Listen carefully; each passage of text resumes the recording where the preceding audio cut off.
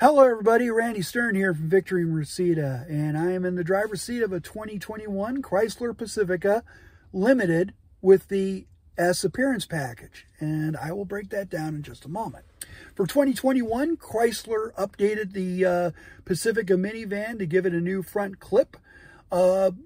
It reminds me of a Chrysler Town & Country of 20 years ago, where they had the big grille and the wing badge right in the middle of it.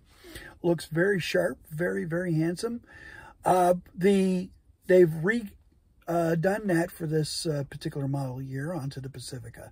The shape is a little bit different, but it still reminds me of those minivans of 2 decades ago. New headlamps, new taillights out back, but still the same shape as the previous Pacifica, and along with a lot of the great utility that this vehicle comes with.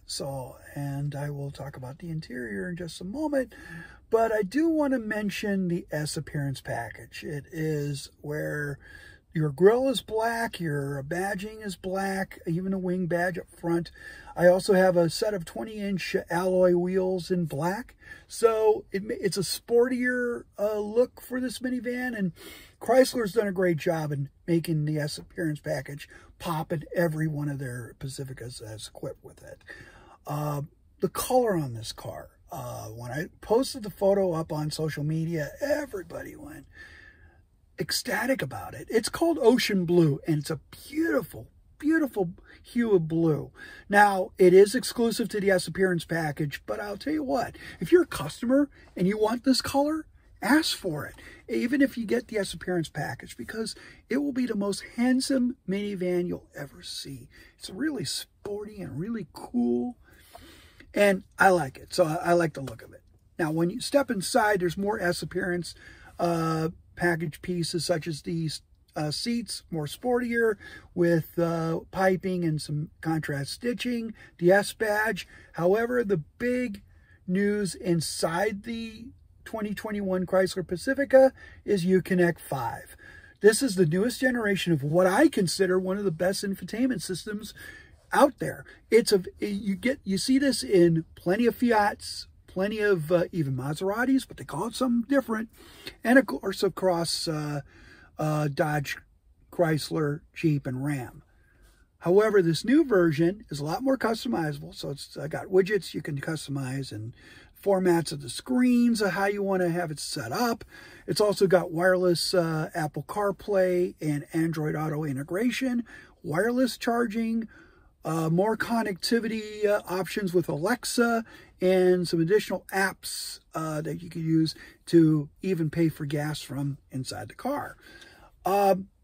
There's a lot, but everything else is familiar. I mean, the rotary E-shift is here, all the great controls that you find on the Pacifica from previous model years. I love the screen that's in the instrumentation binnacle. You also have, because I have the regular Pentastar V6, you have stow and go, which means that you could fold the second and third row, the floor is flat, you could bring home your next project in it. And without having to worry about flipping and folding seats, and that will be in the way. So you have a full floor, flat all the way to the first row.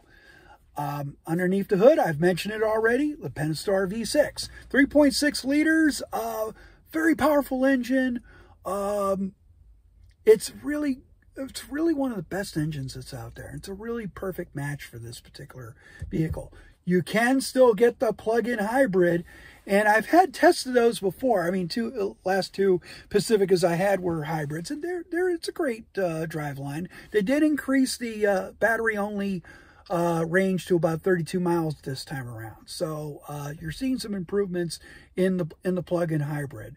However, for this particular vehicle, great response, smooth ride, superb handling. I love everything of its driving dynamics for this particular vehicle. The other big news that is in this particular tester is all-wheel drive. Chrysler has had all-wheel drive in the past. They brought it back for 2021 in the Pacifica. So you have a rear diff, better traction. The one thing I'm a little concerned about are tires. So obviously that's a debate. I get both sides of the debate here. To be honest with you, get winter tires if you live up here in this part of the country.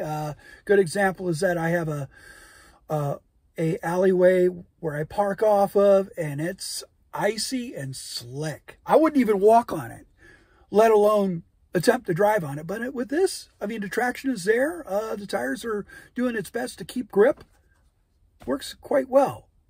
Total price for this particular tester is over 55 grand. Yes, I know you're balking.